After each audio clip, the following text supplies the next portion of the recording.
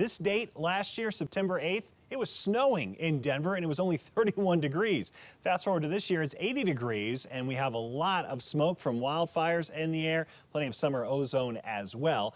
And yes, it's warm, but it's September. A lot of us starting to think about, well, when will the cold and the snow get here? Our average first freeze is about a month away. October 7th is when it usually occurs. Of course, some years it's earlier, some years it's later. Last year, it was on this date, September 8th. We actually tied for the earliest first freeze in Denver's recorded history. Our average first snow usually comes a couple of weeks after the first freeze, October 18th on average.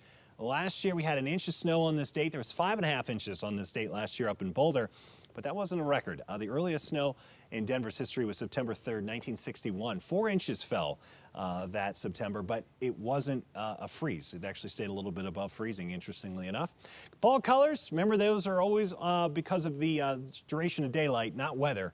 So you can pretty much count on these dates every year, and it's going to be the northern mountains starting to peak next week on the 15th, and then we just progress through the southern mountains over time. Unhealthy air for sensitive groups outdoors today, so that's young children, older adults, those with asthma and other respiratory problems. Extremely poor visibility, which is the worst visibility category we have, and it is another action day, so you're asked to wait until after 5 p.m. before mowing or refueling. Smoke forecast showing the worst of the smoke, the thickest smoke in the northern and central mountains through tomorrow morning. But we'll have times with some thicker smoke here along the Front Range as well. And overall, the smoke is thicker and lower to the ground than it was yesterday.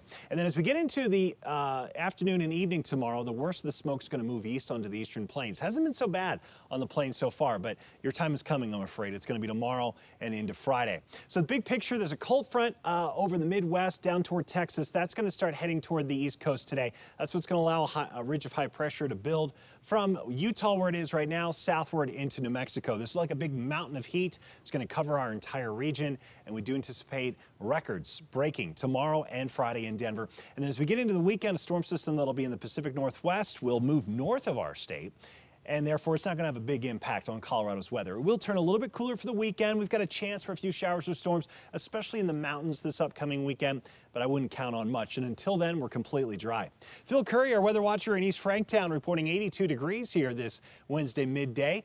And we're going to climb another 5-10 degrees from where most of us are right now. So it'll put us near 90 in Metro Denver. The smoke actually holds temperatures back a little bit. We'd be warmer if we were clear outside. 70s and 80s in the mountains today.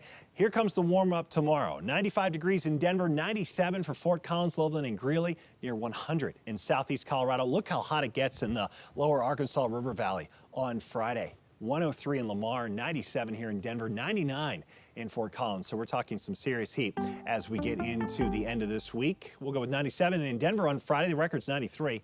And then for the weekend, near 90, both Saturday and Sunday, with a small chance for a late day shower or storm. Ooh, quite a bit different than last year. You got it. Thanks so much, Ashton.